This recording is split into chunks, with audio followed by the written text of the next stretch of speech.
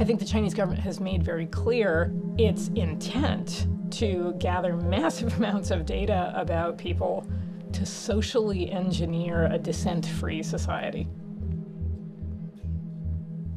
The logic behind the Chinese government's social credit system, it's to take the idea that whether you are credit-worthy for a financial loan and adding to it a very political dimension to say, are you a trustworthy human being?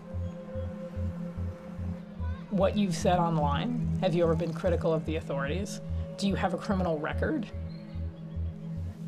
And all of that information is packaged up together to rate you in ways that if you have performed well, in their view, you'll have easier access to certain kinds of state services or benefits.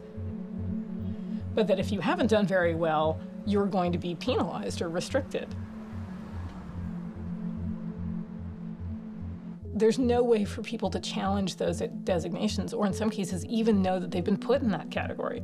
And it's not until they try to access some kind of state service or buy a plane ticket or get a passport or enroll their kid in school that they come to learn that they've been labeled in this way and that there are negative consequences for them as a result.